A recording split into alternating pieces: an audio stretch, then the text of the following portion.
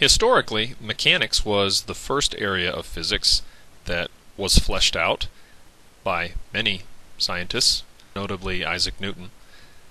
Mechanics deals with forces in motion, how far things travel, how fast they're moving, how quickly they're changing speed or direction, as well as the forces that act on a particular object at a given time.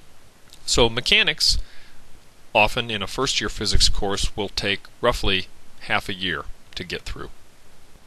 Another area of physics is vibrations and waves. Sound waves, waves traveling through springs, through ropes. Earthquakes are an example of waves. Another area of physics is optics. Optics deals with light, mirrors, color, lenses. So all of the items that you see pictured here are related to optics. Microscope, polarized sunglasses, corrective lenses. In the lower left we have a telescope, a camera.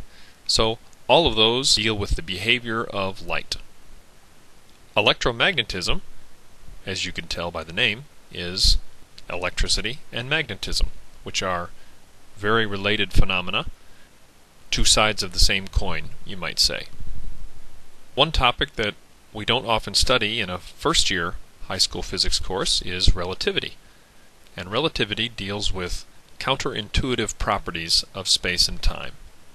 In other words, properties of space and time that our common sense guess to be incorrect. Time slowing down, space being warped. Fascinating topic, but in a first-year physics course you might not touch on relativity. Another area of physics that you probably won't get in a first-year high school physics course is quantum mechanics.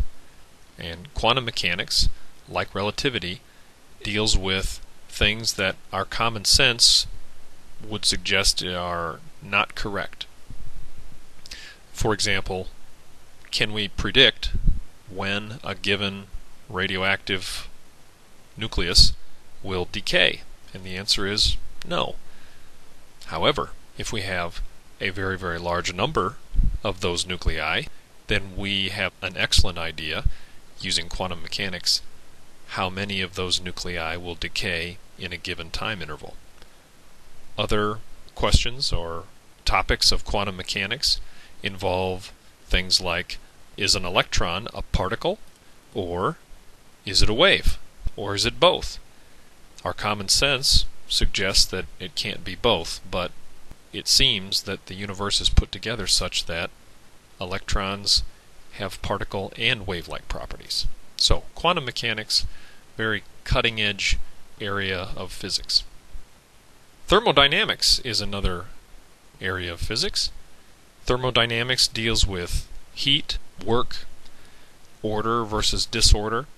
Originally, thermodynamics came to the scene with steam engines back in the 19th century, but it's gone considerably beyond that now into the 21st century.